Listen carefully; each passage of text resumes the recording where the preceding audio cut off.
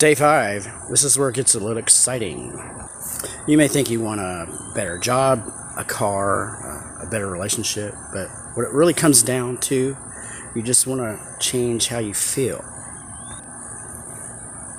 This is why people overeat, do drugs, smoke cigarettes, and just try to escape some way. What's awesome, you can use the power of your own mind by movement or mental focus to change how you feel at any given moment. It's really cool. It's just the way we move our body can determine our state at any given time.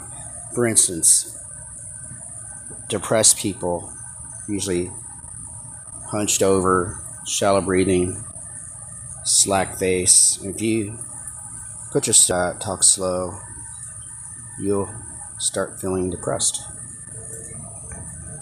Speak more passionate. Look straight up. Stand tall. Breathe deeply. Put a big silly grin on your face. And try to feel depressed that way. It's pretty much impossible. You can also do this while you're walking.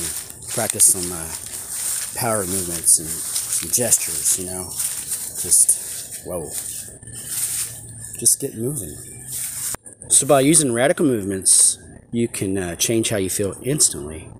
You could practice going from slow and lethargic to, doing something fast and rapidly, and you will begin to notice how you feel. And just one simple way that you can do for fun and for free.